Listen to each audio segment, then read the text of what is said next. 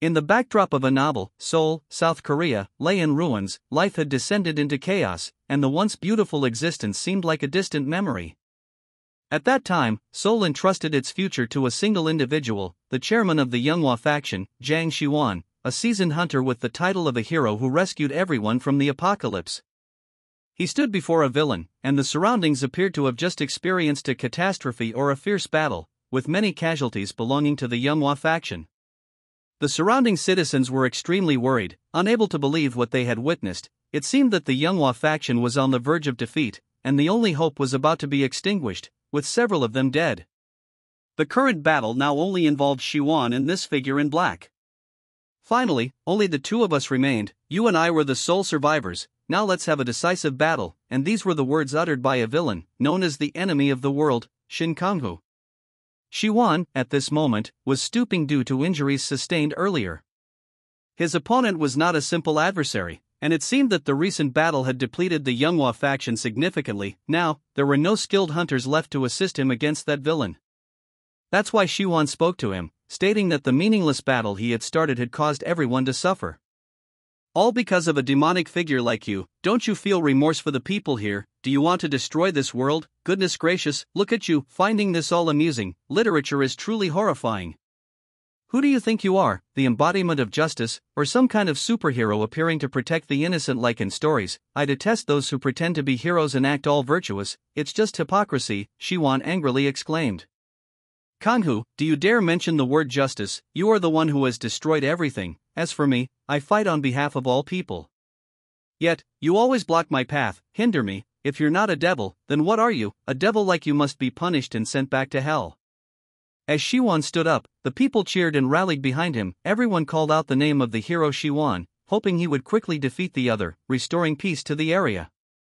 Hearing the cheers, Shiwan was filled with determination and the fervor to fight. This battle was for the honor of the righteous hunter, for the lives and happiness of the people of South Korea. The responsibility weighed heavily on his shoulders. Because they had placed their trust in him, Shiwan would never succumb. Even if it meant facing death, he would face it with the utmost satisfaction. Shiwan's passionate response resonated with the onlookers, inspiring them to believe in the hero standing before them. The battle now symbolized not just the fight for justice but also the defense of the well-being and happiness of the people.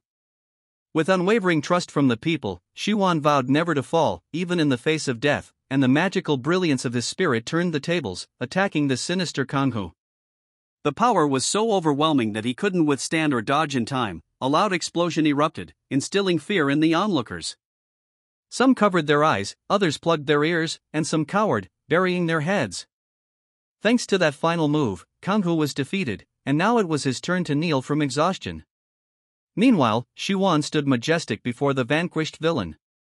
Kanghu's face was smeared with blood, yet his eyes still bore a deep-seated resentment, loneliness, and a desire to rise and retaliate. Furthermore, what led to his defeat was not just the formidable strength of the Younghwa faction's leader but also losing the support of the people. No one here sided with him. He was a solitary assassin. As he fell, the crowd cheered, clapped, and celebrated enthusiastically. We believe in you, Shiwan. Put an end to that wretch. Restore justice for those who have perished. Kill him, kill him, kill him. Finish him off, just kill him. Listen and see what the people want. They all want us to kill you immediately. I truly sympathize with you, when no one wishes for you to survive. So this will be the final punctuation for you, and tranquility will return to this place. Shiwan delivered the decisive blow to the villain as suggested by the people. His lifeless body lay amidst the ruins, with no one caring, as everyone believed that a cursed soul like his deserved death. Finally, the Younghwa faction completed its mission, despite facing initial difficulties and suffering significant losses with several members sacrificing their lives. But with collective efforts and the support of everyone, Shiwan accomplished the task. He joyfully jumped up and announced to the surrounding people, "Everyone, our preparations have finally come to fruition today. Perfect freedom will now be bestowed upon this land, as we have always desired. The light of happiness will shine everywhere." Hearing these words, people couldn't hold back their emotions, shedding tears of joy, young and old, men and women alike. It seemed like they had been waiting for this day for a long time. "Thank you," they said, grateful to both Shiwan and the heavens. "Finally, we have waited for this." However, at that moment, the sky suddenly turned blood red. From the center of the blood-red circle, something appeared, seemingly pulling Shiwan into the sky. The lightning bolts began to appear, transforming the once serene and peaceful scene into a horrifying and deadly spectacle. The strange red light emanating from it did not resemble the freedom and happiness that he had promised. From within that abnormal red light, a gigantic hand of a monster emerged. The citizens barely had time to rejoice before plunging back into fear, but this time they had no idea what they were facing. What they saw before them exceeded their wildest imaginations. Was it an omen of good or evil? Seemingly, Shiwan should have been terrified as well, but his expression was completely the opposite. Somehow, he was laughing right at this moment. Shiwan looked up joyfully and exclaimed, "Ha, finally, the Demon King has descended. Welcome to the new realm, where true peace will reign." Meanwhile, down below, the people started to panic, running and screaming, urging each other to leave quickly.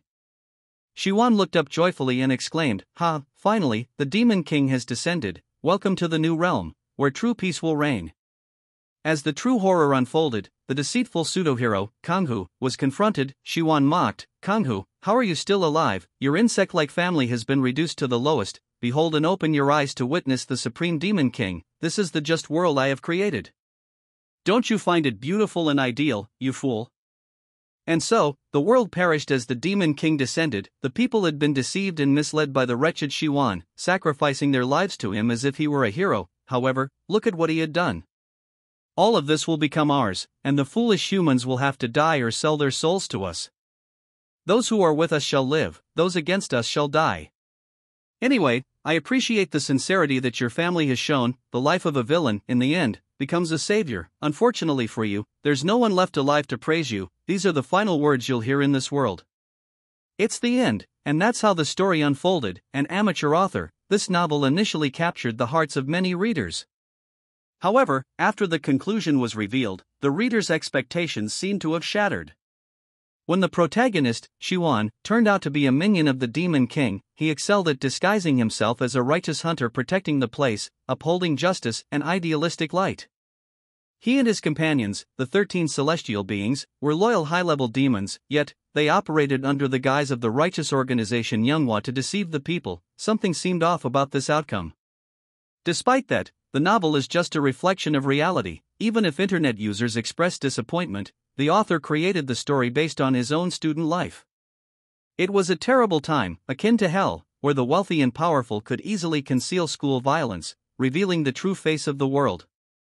Power could transform good into evil. I drew inspiration from that story to incorporate reality into my novel, but unexpectedly, it had the opposite effect, turning my story into a sarcastic joke. Reading their comments, I truly feel disheartened. All my effort and passion in this novel have been rated 2 stars, and everyone criticizes it. Why is the ending like that? The author should have made himself the main character. It would have been better if he died first. Why did the author have to insert an open-ended conclusion? I hate this genre so much. As he reads the comments, he clenches his teeth, sighs, probably giving up on rescue. I don't understand why I had that idea when writing the ending. Well, no more reading, so, the guy closes the comment window and decides to go to sleep to get through the day. Just saying, it's not like he can sleep. Sitting alone in a dimly lit room, surrounded by clutter, he feels discouraged thinking about those criticisms. His mind is in turmoil. Why did the author have to insert an open-ended conclusion? I hate this type of story so much. This guy must be one of those show-offs who flexes outside of writing. The ending should have had a resolution. With a story like this, no one will bother reading anymore. You're also a lackey, destroying the reader's world. Stupid. I feel like I wasted my time following this nonsense story from beginning to end. It's really not like that, but do they need to exaggerate like that? However, no matter what, I can't rewrite it anymore. Well, let's just go to sleep. Thinking too much isn't the solution. So, he gradually sinks into sleep, a deep slumber. But after only a moment, he heard loud noises somewhere around him. Why is it so noisy? It sounds like someone is hammering or digging something into the ground, and there's cursing and fighting too. You miserable beggar, how dare you defy the grace of our celestial faction? You should consider working here a blessing for your family for 3 lifetimes, planning to escape. The young man didn't understand at all. The one speaking just now mentioned celestial faction. Wasn't that the faction named in his own novel? What's going on? The person being beaten looks familiar. Oh no, damn it, now that annoying guy from school who used to get bullied by friends is appearing in my dream. I'm still dreaming. I see the guy in the black cap attacking him and constantly cursing, "You useless piece of trash, keep your uselessness to yourself, don't go spreading it to others. You know where to stop, you jerk, believe me, I can punch your mouth until it's broken." Seeing him preparing to punch the guy in the face, the author, not understanding what's happening or where he is, still rushes to intervene, "Stop it." However, it seems like no one is willing to listen to me. Not only that, but I also get slapped. He raises his fist and says to my face, "I was wondering who it was, turns out it's you, another low-class scum." This moronic jerk, if you can't stand another second here, what else can you do? Pretending to defend that guy, are you going to take a beating together with him, you scum? He raises his hand and pokes a finger into my face, and at this moment, what bewilders me is that I'm dreaming, but I still feel pain when he hits me. That lunatic was about to kick me a few more times when another guard runs over to stop him. "Hey, leave. This guy still has a long way to meet the target, why bother with him, leave him here to die, and we can torture him as much as we want." Wait, is this really a dream? Why is it so confusing? This feeling is too real. Clearly, I'm in pain. Can you feel pain in a dream? Just when I'm caught up in the confusion of whether it's a dream or reality, the guy doesn't bother to continue beating us. He listens to his comrades and leaves, but not without warning me with threats like, "I'll choose a day, and when it comes, I'll punch you to death, you useless idiot." After the whole group of guards leaves, he runs up to me and asks, "Kanghu, are you okay?" Wait, why is he calling me that? Why did he call me Kanghu? Don't tell me. No way, what's going on? I look down at my hands and hear him calling me Kanghu or something. I really want to lose my mind. I don't understand what's happening. Why am I in this dream? I immediately run to the nearby water to splash it on my face, trying to wake up and escape from this. But as soon as my hands touch the ground, something glowing green appears. Then I feel like my hands are absorbing energy from beneath the ground, but it makes me uncomfortable. I recognize this phenomenon. It's mana. Could it be that I can absorb mana at will? This is definitely an innate sensitivity to mana. Damn it, does this mean I'm Kanghu? Oh my god, it's unbelievable. What the heck is this? No one else, I am Kanghu. And that blonde guy is a character I created in the novel. He always gets bullied, and if he's still alive, it means that the present is about 5 years before the climax. As in the plot I wrote, if I become Shiwan, even if I reveal myself as the antagonist towards the end of the story, at least I will be hailed as a hero in the world. But in this case, everything will end with the Demon King descending. And at that time, only his loyal minions will be saved, the rest, if they don't obey, will face a gruesome death. Right now, I've been transformed into Kanghu. If I don't change the ending, I'll die a tragic death at his hands, and to make it worse, I'm misunderstood as the villain, damn it. But it's okay, the good news is I still have a way to get out of this. I'll negotiate with that constellation. Just as I thought, when entering someone's body, everything will change completely. I'm not entirely my present self anymore. I feel like Kanghu's past and experience have become mine. I can even see the status window. Name, Kanghu, level 10, occupation, assassin, with 2 main skills at a very low level, short jump and instant teleportation, both at level 1. Even though I'm still at level 10, my endurance is too weak. Every time I touch a mana stone, I experience headaches and dizziness, as if my whole body is falling apart. I shouldn't have set Kanghu's innate weakness as being sensitive to mana, just because he's a new antagonist. Who would have thought I would end up possessing the body of a half-baked villain? Poor me. Just as I thought, this is the only way, but right now, I'm exhausted. My limbs feel like they have no strength left. Seeing me slump down from exhaustion, the blonde guy quickly ran over to inquire. Kanghu, are you okay? What happened to you? I reassured him that everything was fine, that he shouldn't worry. However, seeing my condition, he still wanted to go out and ask them to let both of us rest for a bit. But think about it, if they were kind-hearted people, they would have allowed us to rest if we were tired or had any issues. They wouldn't have brought us to this place, a place no different from hell on earth. This is a detention center set up by the Celestial Crime Organization, Celestial, one of the 3 major factions in Korea at that time. Newbie hunters with the ability to use mana are captured and brought here. They are forced to work like slaves to mine mana stones for them. They force the slaves to work endlessly to obtain as many mana stones as possible. If anyone dares to stop, they will be beaten, and some even die from exhaustion or the beatings. So, there's no chance of resting here. He shouldn't worry about me, he should go and mine mana stones. If they see us sitting here talking like this, you'll get another beating later. And hey, never even think about escaping, just forget about it. Now, focus on your work, or else you'll attract the attention of the guards again. Don't do anything foolish, don't even think about trying to escape. I know. I've tried to warn him and do what I can, but I don't know how it will turn out. After all, he is a character I created following the plot, I can't change the novel. He's definitely going to cause trouble, but let's see if something good comes out of it. As for me, escaping from this place is not an easy task. While everyone is diligently working, the guards continue to shout, push, and keep an eye on notable figures like us. The others are tirelessly mining mana stones, while I, due to my low endurance, can only pick up a few stones that others have already mined and pile them onto a cart. But at this moment, there's noise coming from over there, another incident, and I didn't expect things to escalate so quickly. The guard has caught him again. Since the guards always focus on newcomers and notice that someone tried to escape, they become more vigilant. Keep a close eye on those scoundrels, any opportunity they find, they'll try to sneak away, punish them, they won't be afraid unless we enforce discipline. As for this guy, you'll have to take responsibility for the crazy things you just did, trying to escape, unless you're a magician, you won't get away with it. After saying this, he thrusts a sword into the back of the person. People around see it, and there's panic as they witness the brutality, nobody dares to think about leaving anymore. This serves as an effective warning for those who intend to escape. The options are either to live as a slave, working until exhaustion leads to death, or attempt to run away. The latter, if successful, is almost unimaginable. Because most cases end up being caught again, it turns into such a tragic scene like this. Bloodshed and killing are daily occurrences here. Foolish scoundrel, I told you not to do anything thoughtless, your fate was predetermined. I'm speechless with you, too, I also want to escape from this place, but I won't be foolish like you. When I stand there looking at him lying there, dead and covered in blood, the guard tries to provoke me again. Perhaps he's still upset about what happened earlier when I spoke up in defense of that guy. Hey, why don't you step forward to save him like last time? No one will stop me this time, so I'll kill you too.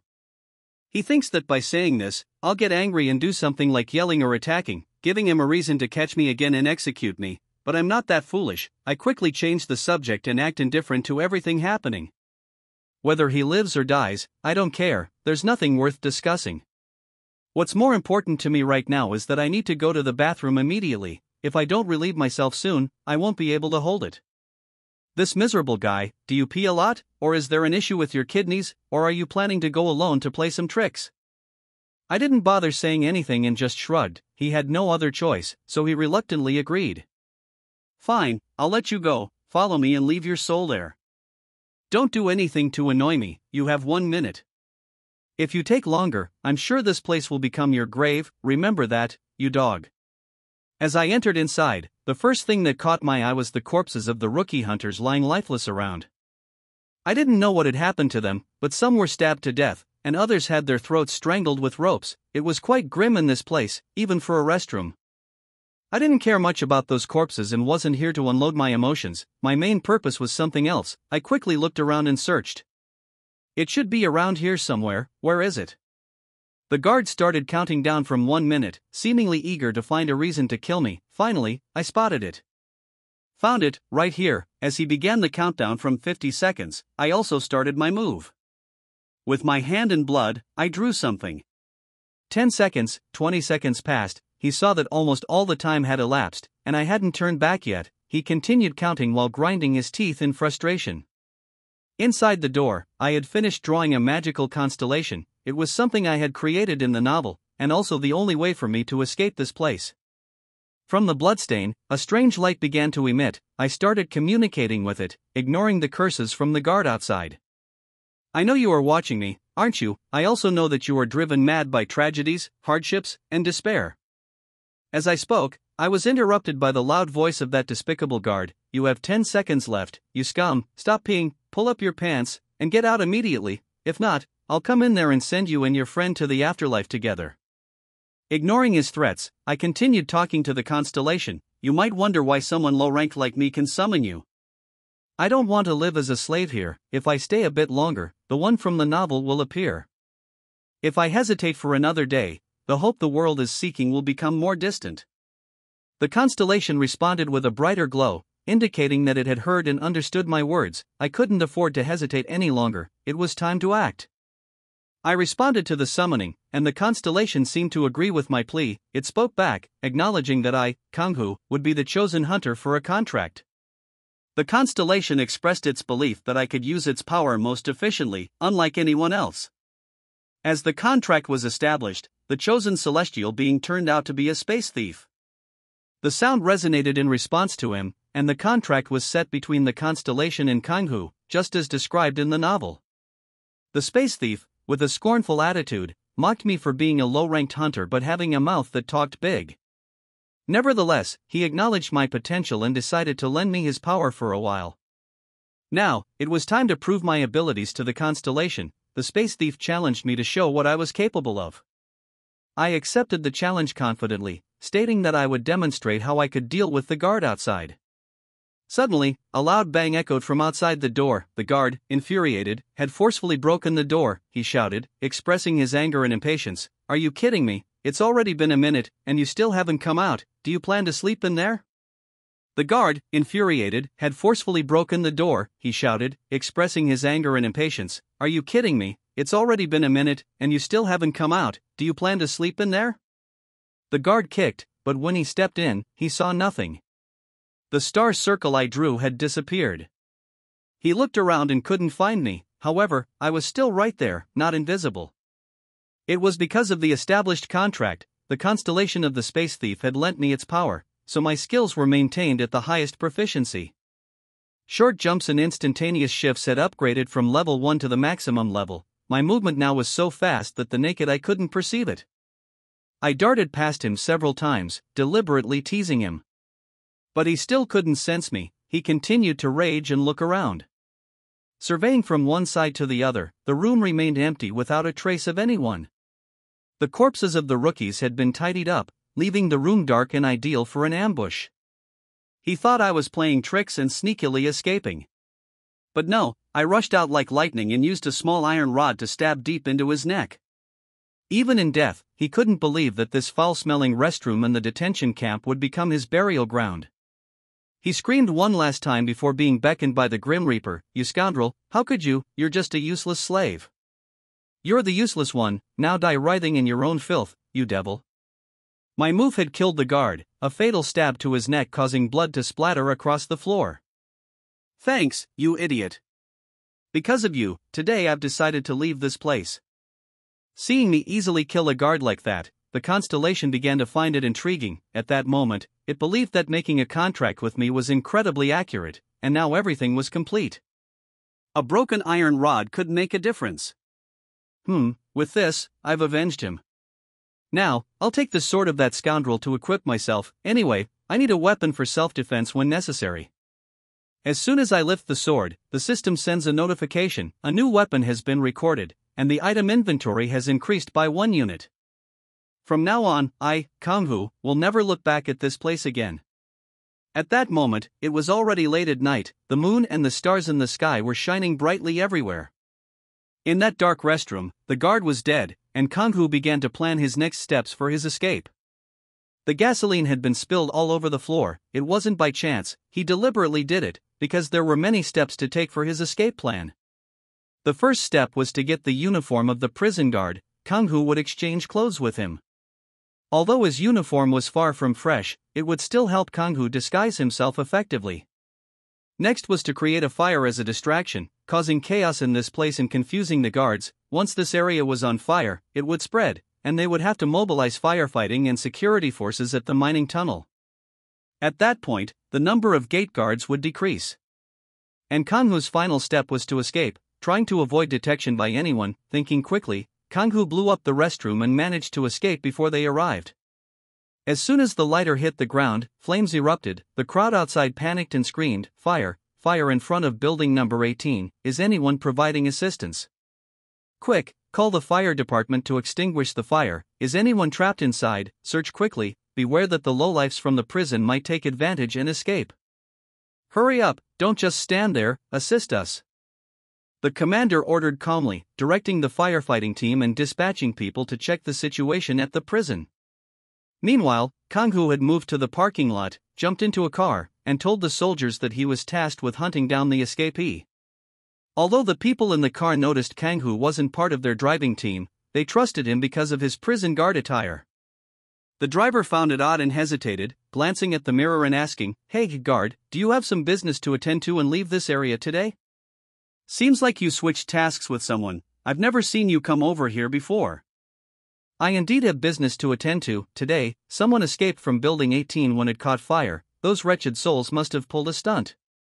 He fled through the north building, then headed northwest, crossing the forest. We've just gathered this information. Why haven't we set out yet? If we delay, he'll escape, then who will be responsible for their negligence?" All right, let's go right away," the driver responded. Sitting in the back of the car, Kang-hoo thought that if they followed this northwest forest route, they would likely reach Chungmyeong Mountain. It seemed like an excellent path to escape, with its dark corners, low traffic, complex routes, and few guard checkpoints, making it easy to hide. However, there were challenges. The road was riddled with natural traps, making it hazardous and rarely traveled. Even the guards would fall into the traps if they weren't familiar with the terrain. Fortunately, Kang-hoo had prior knowledge of these traps. Only a few guards knew the area well, and he would leverage this advantage to escape, but to gain the trust of the other two guards, he needed to say something. "It seems he fled this way, but we haven't found any traces yet. He may have run towards Chungmyeong Mountain, which would make him harder to find. Therefore, our superiors ordered that if we can't capture him alive, we should bring back his corpse." "Got it, understood. Capture if possible, kill on the spot if not," the driver affirmed. After driving for a while, the car reached the gate, where we encountered a guard. At that moment, both sides exchanged the customary signals for the vehicle to pass through the station. After the orders were confirmed and approved, the gatekeeper opened the gate for the car to exit. I had never felt such tension before. The first hurdle was successfully overcome. Finally, Kang-hoo managed to escape through the perimeter fence of this prison camp. It was just the beginning of his journey to find himself and fight for true justice. The road ahead was long and perilous. The car had traveled a considerable distance, the three of us traversing through the night, into the deserted forest road. The atmosphere was quiet and tense. The driver made some small talk, asking me a few questions. "It must have been a tiring night for you, so much has happened, and now we have to chase after the escapee from Building 18. Your team must be working hard too. Those fools never stay put, do they?" "Yes, those wretches are quite stubborn. I'd rather kill them outright than chase after them like this. They disrupt our peace and cause sleepless nights. They're always complaining, lazy, and only think about escape," Kang-hoo replied. "Exactly, they're just a bunch of useless fools, with their hunter pretensions. If they were any good, they wouldn't be slaves," the driver added. "They definitely treat prisoners differently. Prisoners mean nothing to them." The driver sitting next to Kang-hoo glanced at him and asked, "So, how long have you been working at Building 18? The man asked again, "Oh, really, so, you're new there, huh?" Kang-hoo replied, "Yes, I just started working there yesterday." The man continued, "You must be in Unit 9 in Building 18, right?" Kang-hoo confirmed, "Yes, that's correct." Upon hearing Kang-hoo's response, the man started to suspect something. Unit 9, he knew that Unit 9 didn't exist in that building, so, he intentionally led Kang-hoo on to expose his lie. "Oh, it must have been established just yesterday, right? What do you do there?" the man asked further. As the car continued to drive through the dense forest, no one could predict what would happen in the next few seconds. It seemed Kang-hoo sensed the man's suspicion and his intention to inquire about his background, so he decided to take action first. "Yes, that's right, it was just established, there's not much to do there yet," Kang-hoo replied calmly, tightening his grip on the sword in preparation for action. In a flash, Kang-hoo drew his sword and struck while speaking, "My job is simple, to eliminate all you wretches." Before finishing his sentence, Kang-hoo's sword severed the man's head. Despite the guard's intelligence in being vigilant against unfamiliar faces, he was no match for Kang-hoo's sword in this situation. The driver panicked and slammed on the brakes, causing the wheels to skid for a long stretch, and the whole car seemed to tip to one side. Because he acted so quickly and decisively, the two of them couldn't react in time. The guard seemed to suspect that his companion had died instantly a moment ago. His body lay sprawled on the ground, but his head was nowhere to be seen, severed cleanly by the swift strike. even if he were a higher-level hunter, resurrection was out of the question. The driver, seeing this, panicked and turned around to get a clear look at who this guard really was. And at that moment, Kang-Hu stood right behind him. "So, do you want to know what my job is?" Kang-Hu asked, his voice low and dangerous. "Do you want to follow his fate? Do you dare to deceive us?" he continued, as he conjured up a large flame. His energy source was quite powerful, enough to send Kang-Hu flying off the car. Because if he didn't dodge the fireball heading straight for his face, he would have become a living torch lighting up the dark forest tonight. Watching everything burn behind him, the man laughed, thinking Kang-Hu was surely dead. "Don't think I'm just a guard doubling as a driver, at the very least, I'm a level 50 hunter." But his laughter lasted only 2 seconds before he noticed something strange in the rearview mirror. Why isn't he burnt to a crisp? What kind of demon is he to survive like that? Kang-Hu evaded the attack and leaped out of the car, landing unscathed. Not only that, he moved instantly like a gust of wind. The mirror only managed to reflect a faint streak of light as Kang-Hu shifted, sweeping up leaves in his wake. In the blink of an eye, his sharp sword was at the driver's throat. Without much ado, he pierced through his neck, using immense force. The sword went through the windshield, shattering it into shards. "Let me tell you, this is the end for those who underestimate prisoners and trample on them like slaves," Kang-Hu declared. "Whether it's words or actions, the way they treat them deserves this death." After killing the driver, Kang-Hu drew his sword and kicked the man out of the car. He intended to use the vehicle for a swift escape. However, something didn't feel right. Suddenly, he felt a sharp pain in his head, as if someone had stabbed him. He became dizzy, disoriented, and started sweating profusely on his forehead. "This isn't good. I've used too much mana, or maybe the driver's mana triggered my sensitivity. No, if this continues, they will catch up with me." Just then, another car approached. Why is there a car passing through this area at this hour? Kang-Hu glanced in the mirror and recognized it as a patrol vehicle for this area. "Oh no, why tonight of all nights, patrol guards on this road now? I didn't anticipate this. It's a significant inconvenience." With the situation becoming increasingly precarious and his energy depleted from overusing mana, Kang-Hu had no choice but to jump out of the car and escape immediately. The forest was vast and dark enough for him to evade pursuit. Thinking quickly, Kang-Hu disregarded the potential risks and threw himself down a nearby cliff. Fortunately, it wasn't too high, and he landed relatively safely. Thinking he could finally flee, Kang-Hu hadn't even caught his breath when another unfamiliar figure appeared ahead, walking towards him. The stranger taunted, Well, I didn't think you could take down 2 guards and escape like that. Quite cunning, aren't you? You low-ranking scum." Kang-Hu didn't know who he was or why he suddenly appeared there, but the man had a red celestial mark on his forehead, indicating he must be a hunter who had made a pact with a constellation. Unsure of the man's power, Kang-Hu decided to access his status window to analyze his opponent. The man had adeptly connected with a mid-level constellation. Its power enabled him to track the mana traces of others, regardless of where they hid. Once activated, his eyes could see through everything, be it forests, cliffs, or anything else. Tracking mana traces of others, that's how he found me so quickly. Impressive. The man didn't understand what Kang-Hu was muttering about. Seeing Kang-Hu's lack of fear when facing a higher-ranked opponent, he thought Kang-Hu might be confused or even insane. As for Shin Kang-Hu himself, he couldn't comprehend why he could see the constellation tied to that man. Recognizing the red mark on his forehead, he didn't know why he had this ability to perceive celestial patterns. But for now, he pushed those thoughts aside. The most crucial thing was the present situation. After the first step of leveling up skills through the covenant with the constellation of the space thief, the next step, the second one, is by defeating another hunter. Then I can seize the covenant constellation of the victim.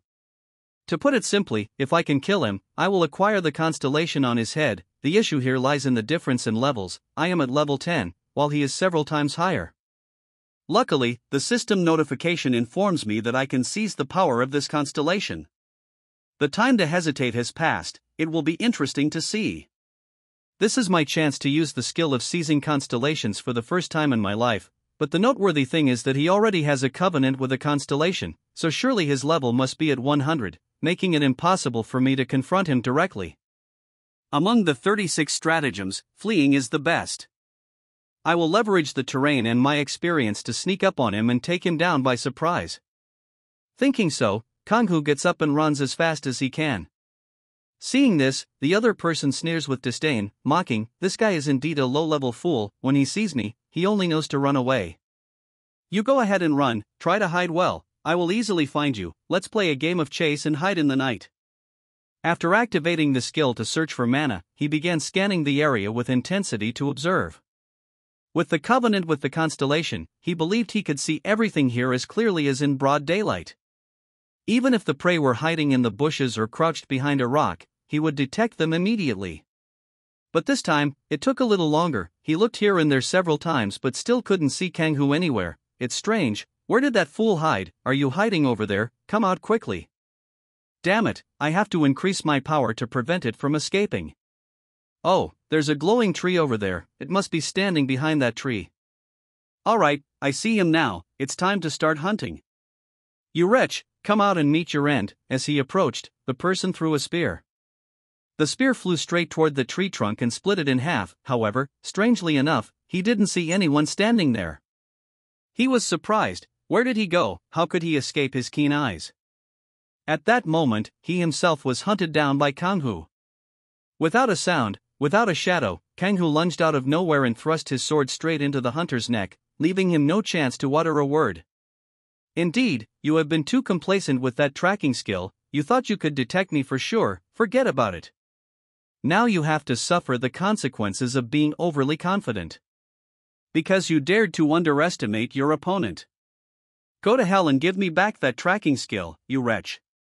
System notification: you have defeated a target and successfully acquired the skill Proficient Connection with the constellation.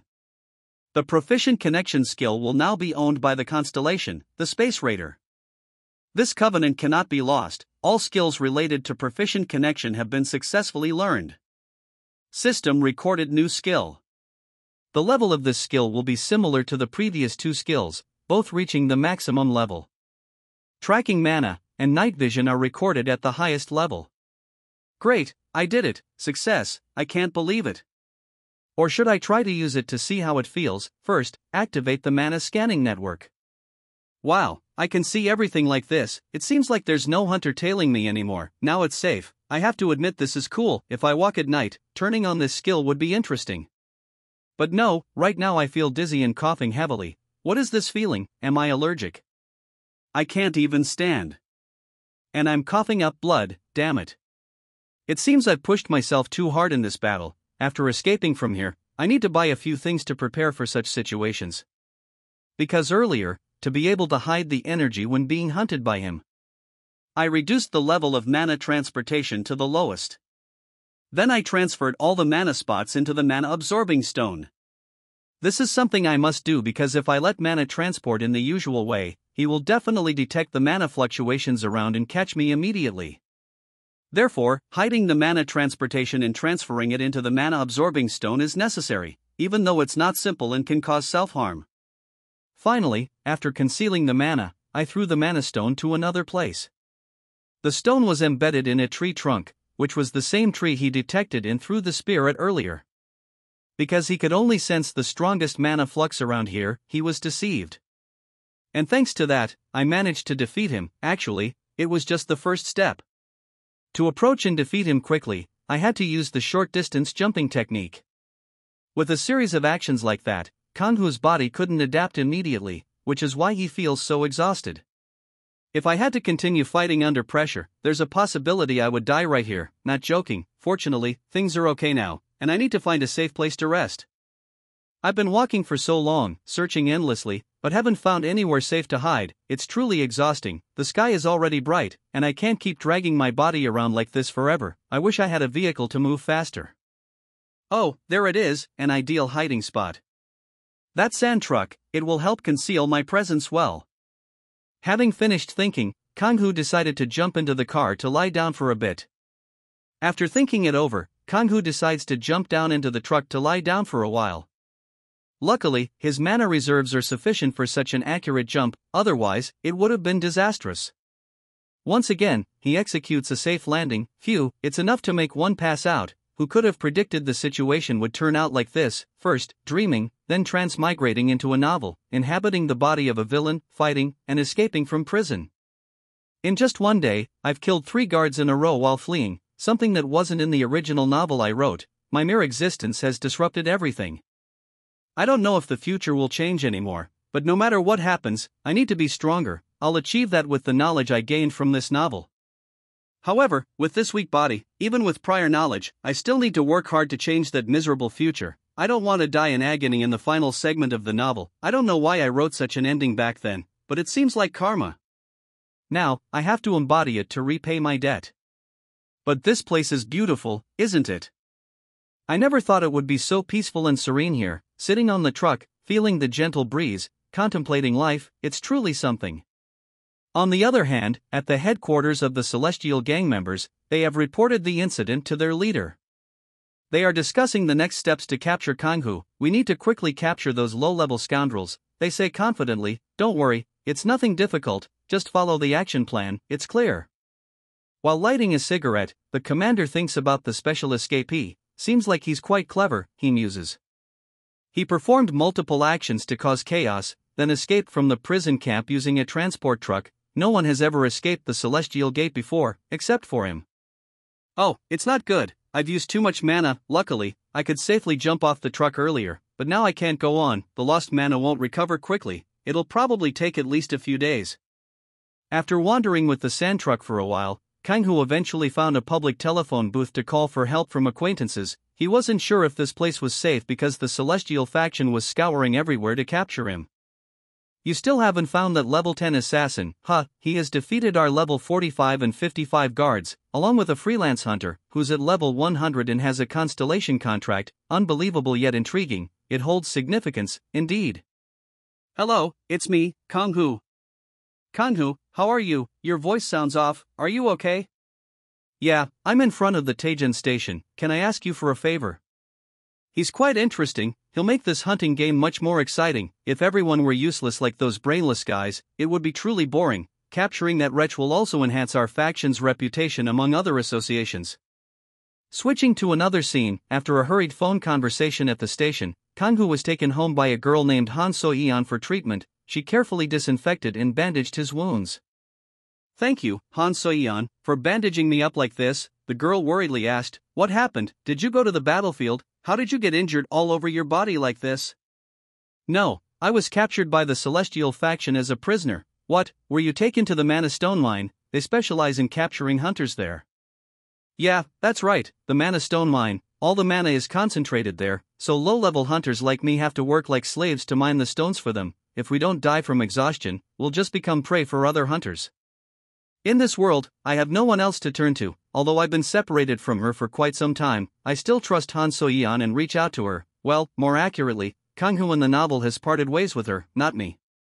She still loves him very much, now that I'm in his body and identity. Upon learning that I've been captured to work as a slave in the Mana Stone Mine, she burst into tears. She apologizes to him, blaming herself for not being there for him more often after that incident, which could have prevented him from going to the mine. She regrets listening to him and leaving like that. It's all her fault. I remember when we broke up, she was still a newly awakened hunter, with a level lower than mine now, but currently, she has reached level 150 and even has a contract with another constellation. She has truly progressed rapidly. If she had stayed with me back then, she might have been dragged into the Chungmyeong detention center. I couldn't have protected her, so breaking up with me was the right and best thing for her. She's done enough. Now, anything related to me won't end well. The Celestial faction will pay attention to her and harm her. I have to leave now. I won't involve her. Han So-yeon tries to stop me. Now that she's at level 150, she can't lose to an ordinary hunter. She'll worry about me. She just needs to use that strength to protect herself well. Seeing Kanghu determined to leave, she can't do anything else, so she prepares clothes and essentials for him to take. She just needs to use that strength to protect herself well. Seeing Kanghu determined to leave, she can't do anything else, so she prepares clothes and essentials for him to take. Here, there for you. I've put some money and a phone in there. It's safe, and you won't be tracked, you can rest assured. Looks like her guild isn't simple either. Thinking back, it's true that both in the past and even now, a guild like that always suits her. Hey, do you want to join our guild? There, you'll be safe, we'll have each other's backs, and we can go back to how things were before. Before So-yeon could finish her sentence, Kanghu interrupted her. Don't get stuck in the past, we can't go back, don't cling to me anymore, it's better for you. Despite being in great pain, the girl understood the situation well and always respected his decision, so she held back her tears and let him go. Yes, that's what I thought. I used to think we would be back together, living happily. No matter what happened, we wouldn't let go of each other again, but since you said so, I'll follow you. Besides, I have a friend who is the leader of a mercenary guild. I've saved her information in my phone. If you need anything, you can contact her. Take care. Okay, feel free to call me whenever you need something. You take care too, thank you. And then, the two of them temporarily parted ways, Kang-hoo leaving under the young girl's regretful gaze. He got down the street and hailed a taxi to his appointment. Driver, please take me to Taejeon Station, he requested. Sitting in the cab, Kang-hoo gazed thoughtfully out the window, possibly reflecting on yesterday's events or thinking about his girlfriend. At that moment, the driver asked, "Do you mind if I turn on the radio? There's breaking news today." "No problem, go ahead," he replied. Hello, esteemed listeners, the latest news from our reporters reveals that the Younghwa Society has attacked and suppressed the mercenary conglomerate Bachman Co. Following the verdict day, a wave arose, targeting the headquarters of Bachman Co., under protection in Jongseon, Gangwon Province, where criminal syndicates are rapidly increasing. Finally, Judgment Day has arrived, unexpectedly and silently, yet, it unfolded disgustingly as demons attacked humans everywhere, in administrative buildings, supermarkets, airports, and even upscale apartment complexes. Recent reports tell of a young man driving his girlfriend when he noticed the streets were oddly empty for a weekend. After chatting for a while without receiving any response from his girlfriend, he turned to find her turned into a dark, lifeless corpse. Who wouldn't startle and scream in fear in such a situation? But before fear could settle, the unlucky fellow met a grim end at the hands of the demon's wrath. Numerous similar cases have occurred, with them attacking humans and turning this place into a hellish realm filled with atrocities, corpses, and flames. Reporters present at the scene report that this is the rooftop of a building in Gangnam, Seoul, where the sky has turned a blanket of purple. According to a conclusive report, this area has been completely overrun by monstrous creatures. Humans are under attack, with many casualties. Those who received evacuation orders fled to other places to survive. However, dungeons erupted, appearing everywhere, and bloodthirsty monsters poured out, madly killing civilians. In a short time, Seoul plunged into a state of chaos like never before. At that time, some who gained powers were called hunters. However, many unexplained events shattered human faith in God. Hunters who once hunted monsters to save people now began hunting other players because doing so would yield more items. Greed and moral decay worsened the tragedy. But later, they were all accused by the entire hunting community for their wicked actions. They didn't even spare rookie or low-level hunters, regardless of gender, despite pleas. Please, no, don't. Despite the girl's begging, they still wanted to kill her to seize her items and skills. Someone might think I'm bullying you, but don't worry, just a little more, it'll hurt a bit, then it won't hurt anymore, they said. Just when everyone thought the end had come, the world's savior appeared. Shiwan emerged. Starting from Seoul, he rescued many from demons, monsters, and even mutated hunters. He helped, protected, and healed people. Founding the Younghwa Guild. That's why everyone wants to live in Seoul now, at least there, it's safe under the protection of Younghwa and Shiwan. And most recently, the Bachman Co. conglomerate was confirmed by Hunter Shiwan as responsible for the terrorist incident at Gangnam Seoul Station. However, Kang-hoo knew very well in this case, Bachman Co. wasn't a terrorist organization, and obviously, they weren't behind the terrorism either. But in the thoughts and understanding of the people, it was entirely the opposite. They believed that the Younghwa Guild and President Shiwan were righteous organizations, and his expectation was to eliminate all terrorist conglomerates. They always believed he was the best hero hunter in Korea, but no one knew it was all Shiwan's act. It seems this taxi driver idolizes and appreciates him a lot. The old man said his son just woke up, and his dream is to join Shiwan's guild. Therefore, his power is immense, coupled with the label of world-saving hero, which makes people worship him. If I were to plan to oppose that wretch by exposing his actions, he would undoubtedly turn me into a criminal, resorting to righteous killing. Under the pressure and influence of the people towards criminals, the outcome for oneself is as clear as day, death being unavoidable. That's why I hope to join the mercenary conglomerate, because most other guilds are already under his control. Today, I took a taxi to the headquarters of the mercenary conglomerate, and finally, I've arrived. Now, becoming an associate of the mercenary conglomerate aligns well with me. Upon my arrival, a woman stepped out from inside, as if she had heard about me earlier. "Hello, I heard about you from Soyeon. My name is Lee Yaren." Despite being introduced by my ex-girlfriend, I wasn't ready to reveal my identity, so I came up with a different name to talk to her. "Hello, I'm Young Sungkyu. Nice to meet you. Judging by your current abilities, I think I have a good job for you. It should suit you well." I looked over the job description and found it quite mundane, so I asked her to skip it. I wanted something with better rewards, even if it meant more challenging tasks. This one is just too ordinary. She seemed surprised and double-checked if I was at level 10. I confirmed that I was indeed at level 10. Right at that moment, Lee Yaren burst into laughter, as if she thought I was being humorous or delusional about my strength. "Haha, you're quite funny," she chuckled, tears streaming down her face. "As they say, being too brave can be suicidal, and you're quite daring.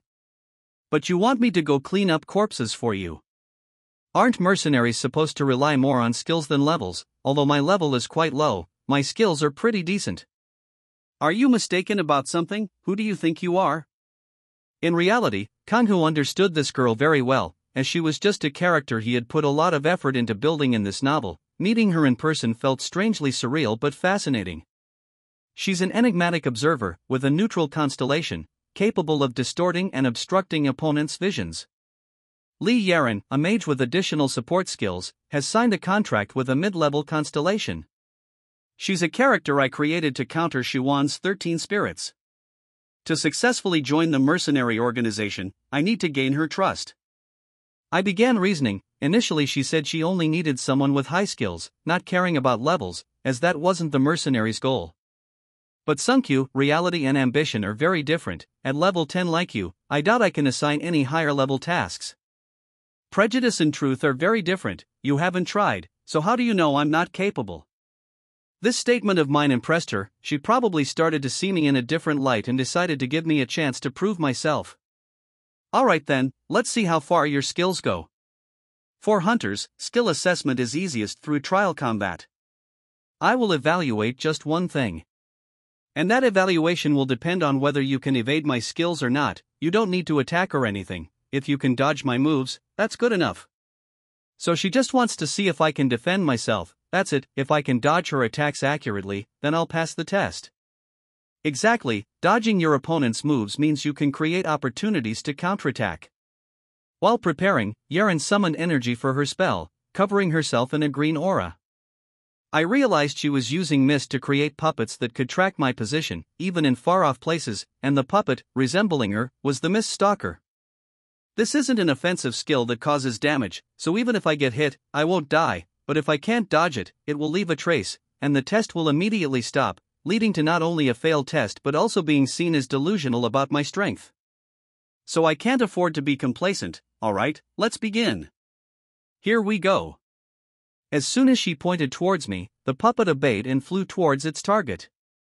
With this, I think I'm fully capable of dodging it because it's quite similar to the skill that Hunter used to trap me in the dark forest that night. I didn't rush to run, I waited for it to come a bit closer before adding some drama. As soon as the puppet spotted me within its range, it thought it could capture me, but life isn't that easy. "It's time now, let's play catch." No, how could he? Not only did he dodge the move, but he also jumped so high. It's impossible. At that level, jumping 1 meter is already difficult, but he leaped all the way up there. It seems he's very adept at using basic assassin skills, like the short jump. What a surprise, so he's quite skilled after all. I'll have to try again. Let's see if he can dodge again this time. Enhanced tracking power, attack. After she unleashed her second move, indeed, the puppet's speed increased significantly. It moved more agilely, and at this moment, it seemed to have flown very close to me, in just under 2 seconds. The spins were really mesmerizing. In no time, its hand was about to reach my back. It's dangerous. Even if I perform a short jump, I can't dodge it like last time. But it's okay because I have another trick up my sleeve.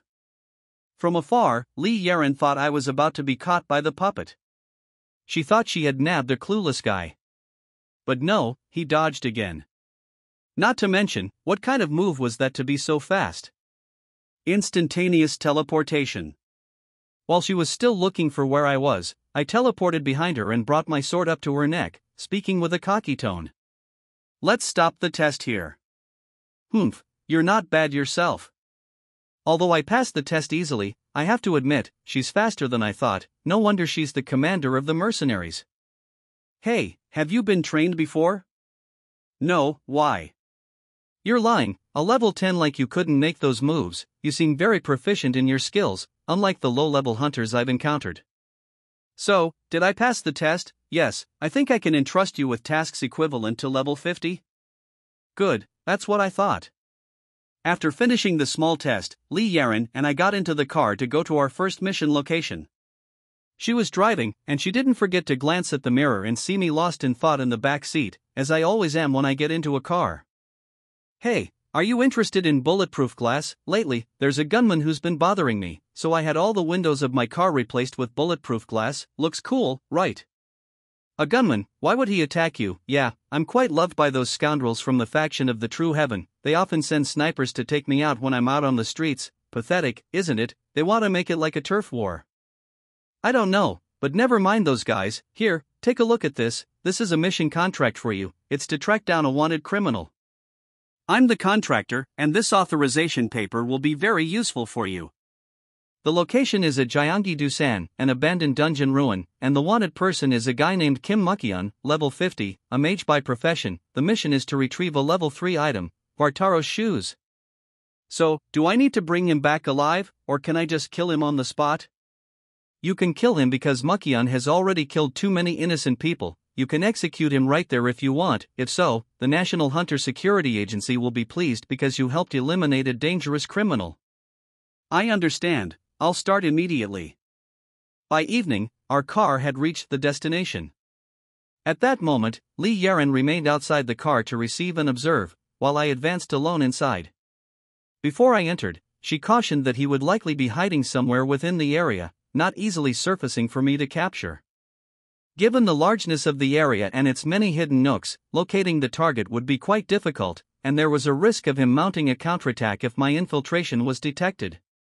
However, for me, this wasn't a bad area to begin the hunt. This was a location Kangoo had used as a hideout in the novel, so I was quite familiar with it.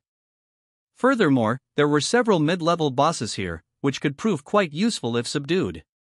If I managed to capture them, I would obtain many items. Ah, here they come, I thought to myself.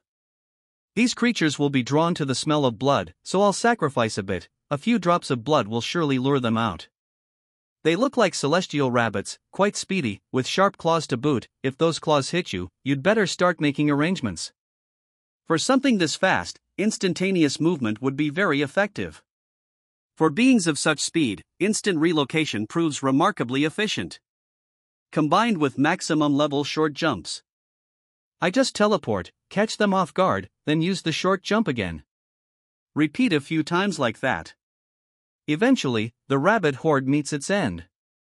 But it seems Lee Yaren wants me to conserve energy and focus more on the main mission rather than killing these creatures. So, she reminded me to retrieve the entrusted items and then do whatever I want.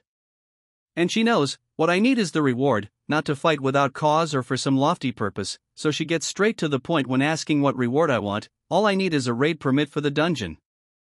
For places with many mid-range to high-end accessible bosses like this. It's truly an ideal spot for stealing boss skills that I acquire. This will be the best place for me to obtain all their skills. At this moment, a boss appears. I recognize it. Nice to meet you, Ventus.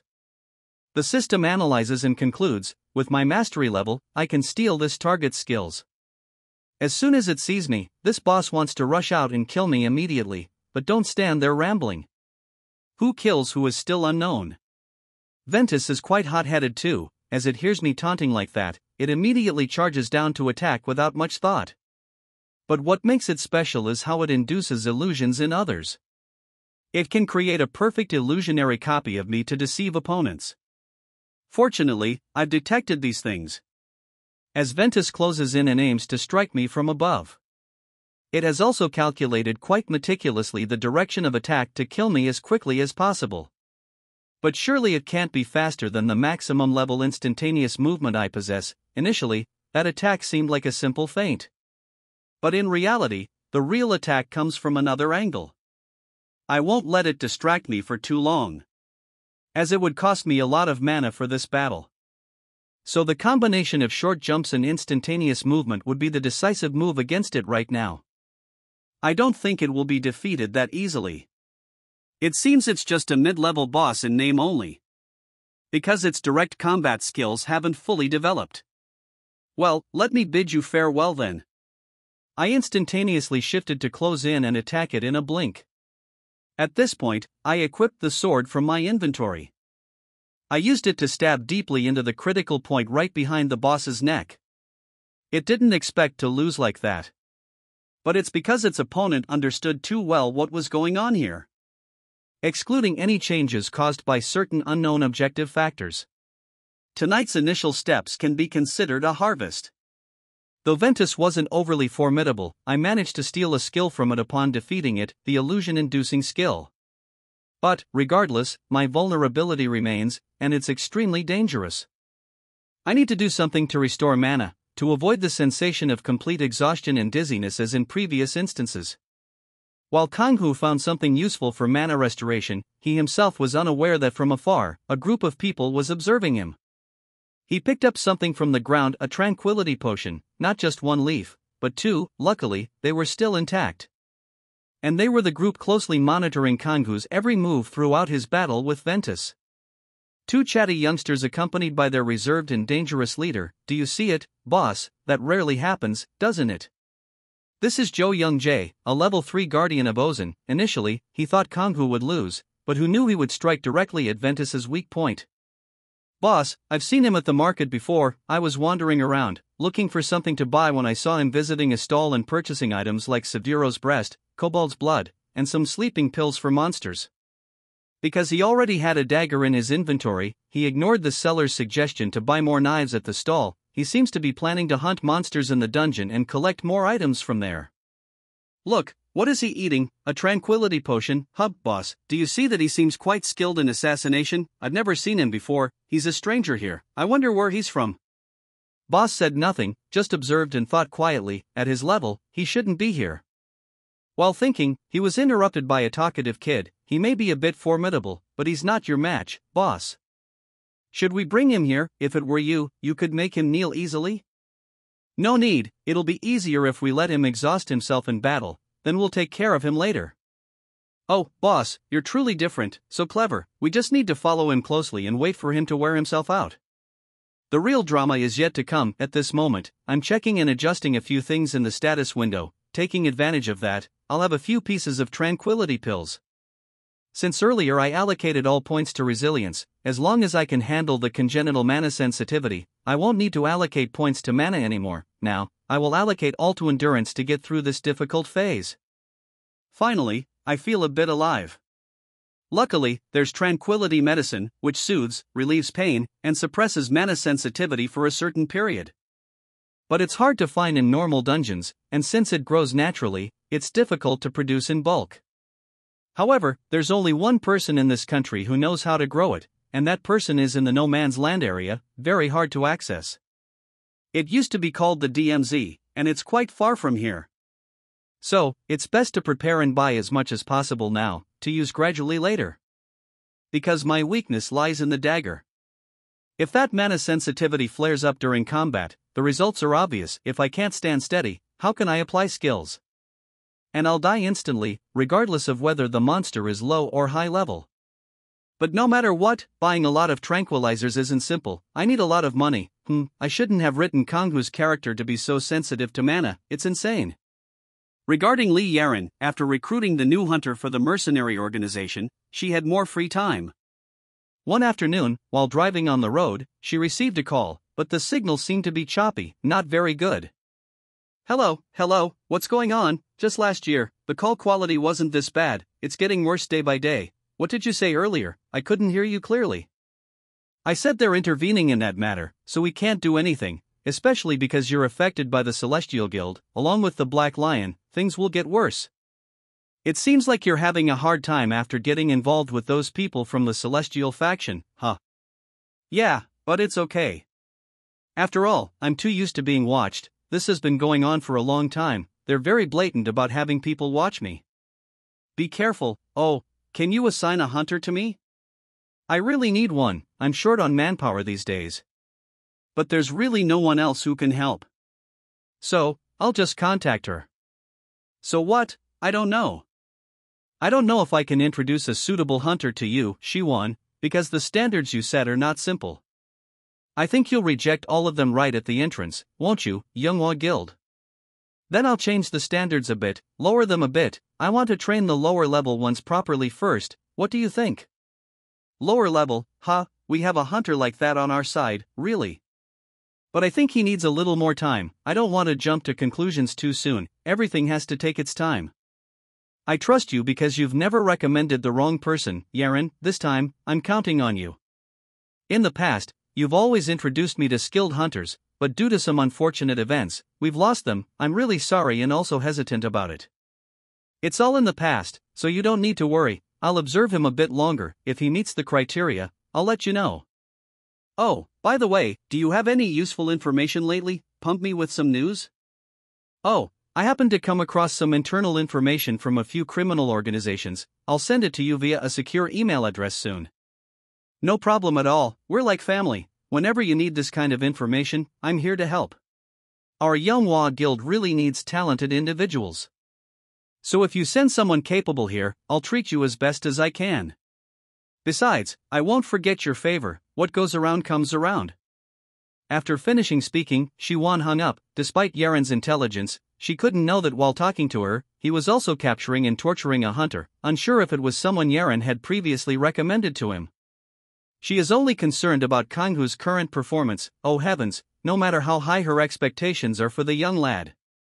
How could she even think of someone who has just taken on their first mission like he has? But it's true that the kid has abilities different from any hunters she's known. Though he's low-ranked, she believes in him. He'll make something of himself in the future. Speaking of Kanghu, he's currently busy battling bosses in the hidden target area. Each boss appearing there has impressive skills. And tonight's boss is a mid-level one, Ibria. The initial battle seems to be favoring Kanghu. He quickly injures it in the leg with a long-range knife throw.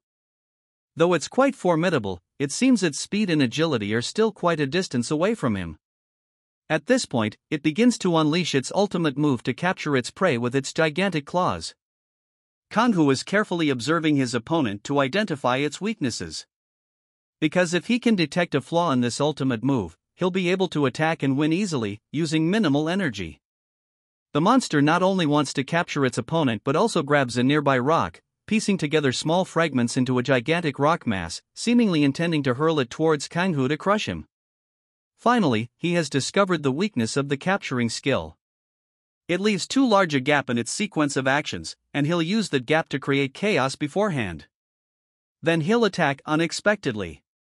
As predicted, Boss Ibria throws the large rock towards Kanghu. Very quickly, he sidesteps, but the distance he slides isn't too far. As he dodges the blow, he also uses his hand to deflect the rock. Through some unknown force, the rock shatters into many smaller pieces. The hunter displays incredible prowess by using a magic illusion skill obtained from the previous monster. This skill tricks the opponent into believing it has successfully buried its enemy alive under that layer of rock. However, Kanghu takes advantage of the illusion to instantly teleport behind it. He summons his familiar sword from his inventory. The result is a straight thrust through the boss's abdomen, killing it before it can react. For the second time, he defeats a mid-level boss using the extreme-level instantaneous teleportation.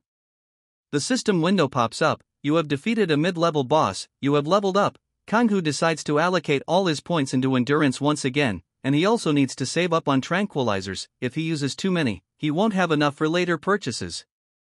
At this point, after the boss completely dies, the skill to seize the ultimate move is automatically activated as usual.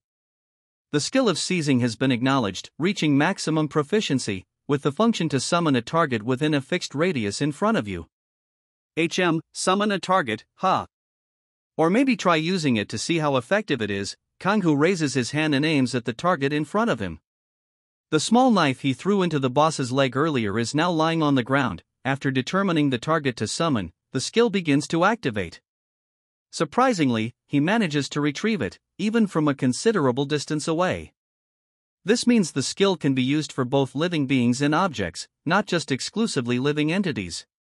And if used well, it can even disrupt enemy actions. Surprisingly interesting, indeed. Let's try a few more times and see how it goes. While Kanghu is enthusiastically trying out his newly acquired skill, the onlookers from before still haven't taken their eyes off him. They're witnessing the entire battle process, as well as the skills he's used to defeat each opponent, one by one. Look at him over there, he's really gutsy, a true assassin with no nonsense. He managed to kill Ibria without needing any support, but what's he doing now, just standing there swinging his sword back and forth? I don't know, maybe he wants to increase the proficiency of that skill. Boss, should we go beat that jerk up a bit? I really can't stand him, he's already formidable and now he wants to look better than me too. Boss, are you listening to me? If this idiot doesn't shut up, then tell him, I said we wait until he's tired, then we'll target him. Stop yapping and let me handle this. Meanwhile, in a nearby hiding spot around this area, Kanghu's real target has appeared. A bearded man, unkempt hair and all, he's sitting gnawing on something that looks like a piece of red meat. As he eats, he reads the contents written on the paper and seems quite pleased. Turns out, the Black Cult faction has given approval for Makian to join their organization, but of course, there are certain conditions attached. One of them is they want him to provide internal information about the Prolam faction for the mercenary group managed by Li Yaren. Clearly, the factions are engaged in some kind of covert competition with each other. Wow, this news is great for me. It feels exhilarating to sit atop the corpses of these useless fools and receive a prestigious invitation from the Black Cult. I bet that little wizard Li Yaren is now worried about trying to catch me. Currently, there are 3 major factions, the Celestial Realm, the Black Cult, and the Blue Lotus. Initially, I was targeting the Celestial Realm because it's larger and more famous than the other 2 factions, but now I'm reconsidering the Black Cult. They're not bad either. It's been a while since I set foot in Taejun, there will be many interesting things here. At that moment, after defeating the boss of seizing, Kanghu also found the hiding place of that wretch. He looked down and saw a low-level hunter appear. Ah, this is an uninvited prey, it must want to seek its own death. Where did it come from to give me another target to exploit? After saying this, he raised his hand to summon the pack of wolves. Hey, guys, we've got fresh meat now, it's time to feast, hurry down there, tear that guy apart, and let's enjoy until morning. The bloodthirsty pack of wolves rushed out, moving as if they hadn't eaten for ages, finally encountering such a juicy and fat prey. Goodness gracious, wolves, how scary, you guys must be really hungry, huh? Come here, I have some premium pork meat here, still fresh and juicy, whoever behaves, I'll give them an extra piece.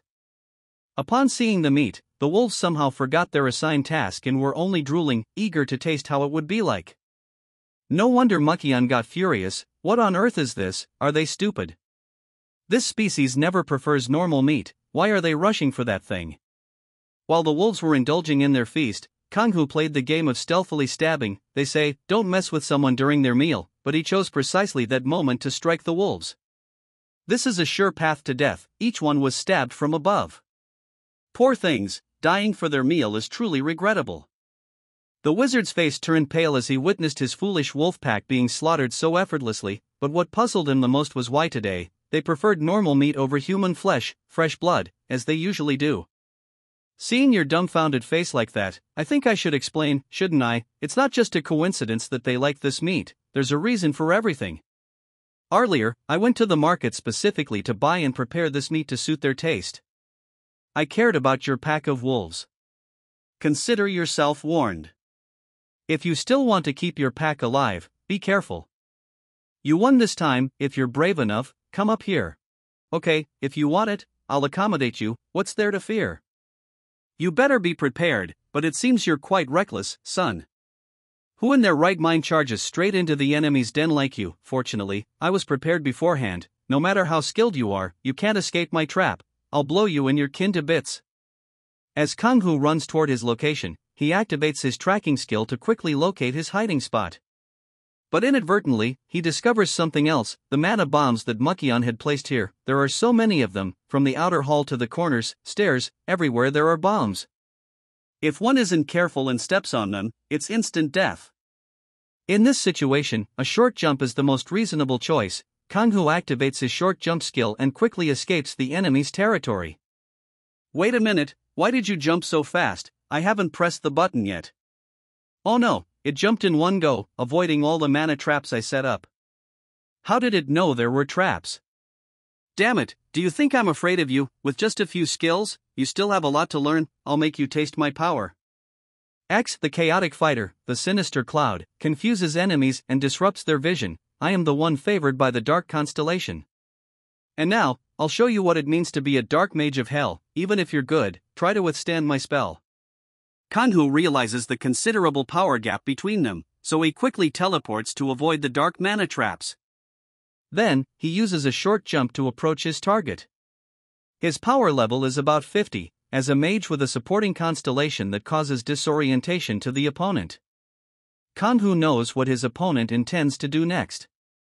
Humph, this time, you won't be able to dodge it. I was just playing with you earlier, now it's for real. Seize the darkness spell. Just as Kanghu expected, his opponent intends to use this spell to turn everything around him into darkness, making it difficult for the enemy to attack accurately. Not yet, still not yet, just a little more. When Kanghu's foot is about to touch the boundary of Mukion's created darkness, he stops. Indeed, at this moment, he raises his sword and places it on his forehead, right at his eye level. The dark mage senses something ominous and begins to feel fearful, sweat dripping profusely. How do you know the only way to deal with this spell? How could I not know? I'm the one who created it. What are you talking about? This spell is mine. How could you claim it's yours? Don't talk nonsense. Alright, no more nonsense, you're too far away, come out here and face me. Kanghu activates his seizing skill, he stands from a distance and simultaneously binds and pulls the mage closer. What kind of monster skill is this? Who gave you the right to bind me? You displayed it without needing any gestures, how is that possible? It's not like that, I just simplified the movements. Now, take a sword for insulting me. Kanghu thrusts his sword at him. You dare to stab me, the dark magic erupts, I'll burn you to death, you wretched creature. Unexpectedly, even a sword thrust couldn't kill him, he still had the strength to use another spell. Not only could he continuously shoot fireballs, but he could also fire them unusually fast. That sword thrust should have seriously injured him. Wait, what's this? Did he use some item to enhance his magic? If that's the case, then I won't engage in direct combat anymore. You despicable coward.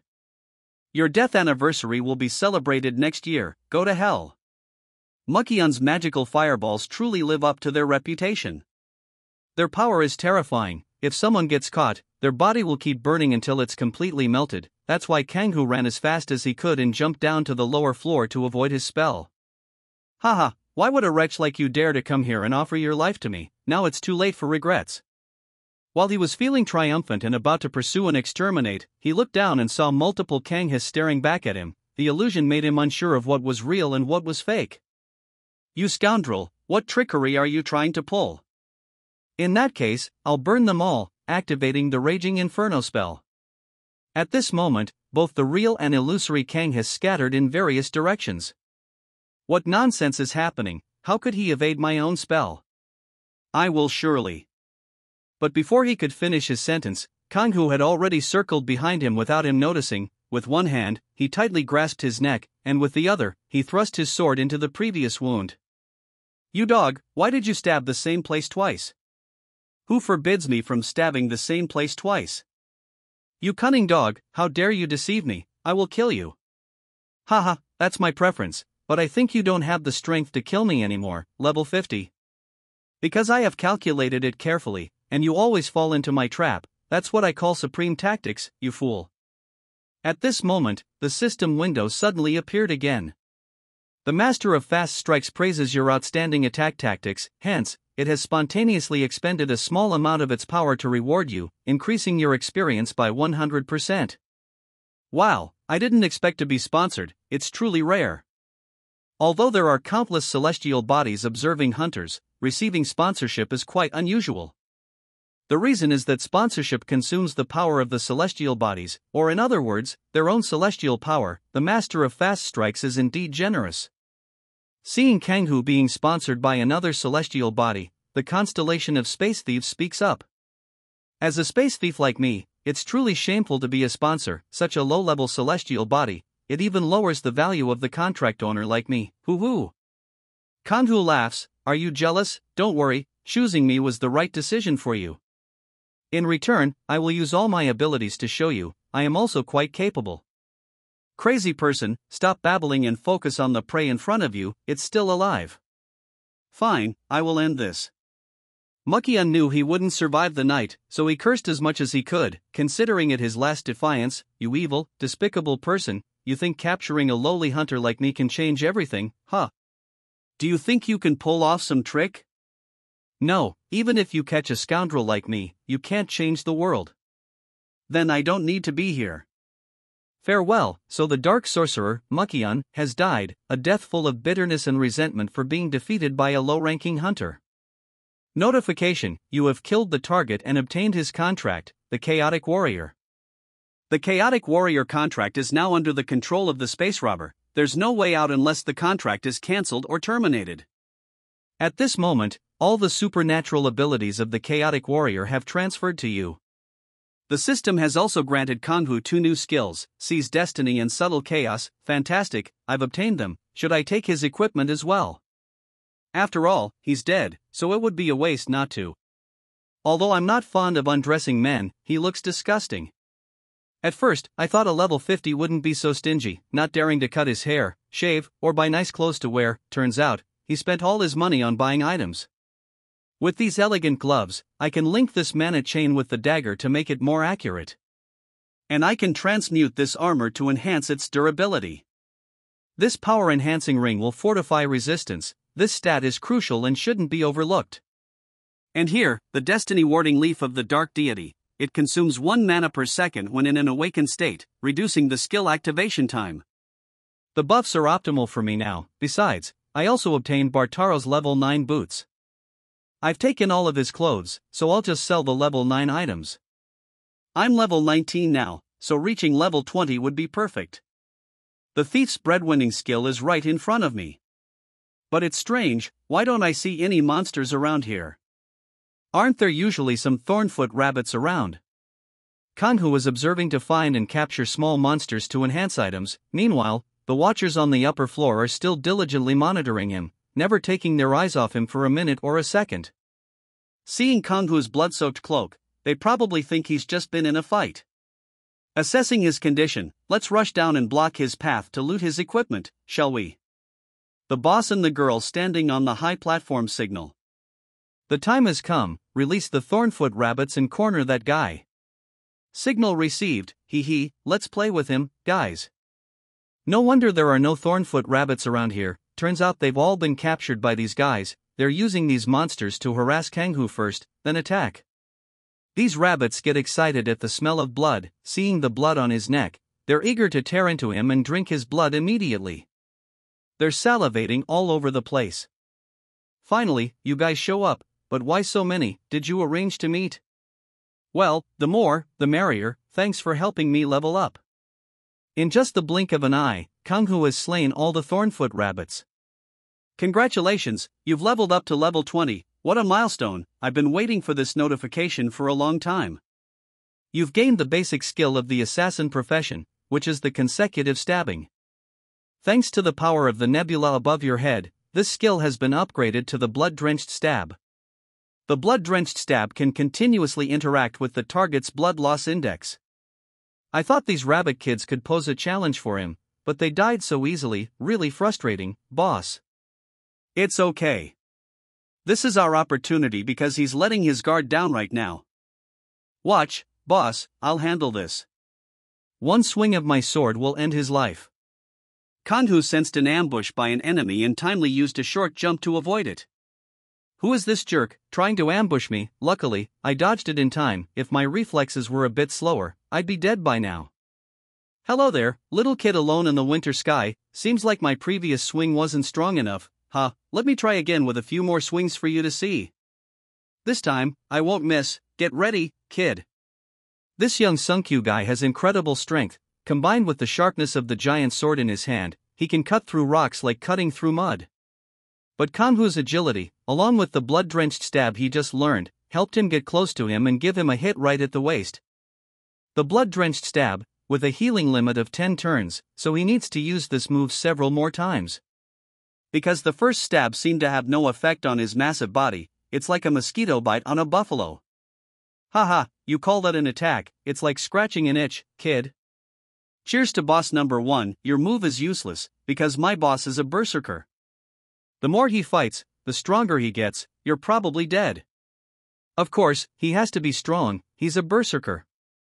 But no matter how berserk he is, I'm not afraid, because his weaknesses are also significant. Kanghu continuously used the blood-drenched stab on him. Haha, you've used it all up, you're weak, come at me. Sure, I'm coming right at you, at least I'll hit you 4 more times, making it an even dozen. This guy is going crazy. The previous 6 hits were just warm-ups, now it's the real deal. Activate the snatch and covert chaos. What's happening? Why are my eyes blurred and dazed like this? Taking advantage of young Sunkyu's confusion caused by his 2 new stolen techniques, Kanghu rushed in and stabbed him 4 more times. He then swung his sword wildly, but I hardly even noticed those scratches. Your tricks are just that, I see through you now. Have you finished playing your games yet? Oh no, what's happening? Suddenly, I feel dizzy. What's going on? I can't believe it, a few scratches like that are draining me of strength. 2 soldiers hiding in the distance, seeing their leader not doing well. Hey, what's wrong with our leader? There's no way he'd lose to that scoundrel, I don't know, but you're squeezing my head too hard, kid. No, I can't lose to you. The more I'm stabbed, the stronger I become, I'm a berserker. At this moment, Kanghu used his ensnare skill to bind him. An incredible force of pull, rendering him unable to resist, no matter how much muscle he has. And this time, Kanghu launched a direct attack, thrusting his sword into the enemy's chest and piercing through his back. Do you know why you're dying? Even if you're a berserker, ultimately you're still human, and as a human, if you lose too much blood, you'll still perish. Goodbye and no need to schedule a reunion. The 2 soldiers, seeing their leader dead, panicked and fled like headless chickens. Damn, run for your lives, he's no ordinary foe. Even those wretched mice want to flee, it's chaos. Maybe they've seen that the berserker from the National Hunter Security Agency of Ozen has fallen. Let's settle the score with them later. Now, let's take some tranquilizers. The status window pops up with a notification: you have killed the target and acquired his contract, the bloodthirsty one. Hey, Space Raider, how does it feel? How does the taste of bloodthirstiness suit you? See, I'm quite capable, getting 2 contracts in just 1 day. You should sponsor me too, instead of being so stingy. You're crazy, dream on.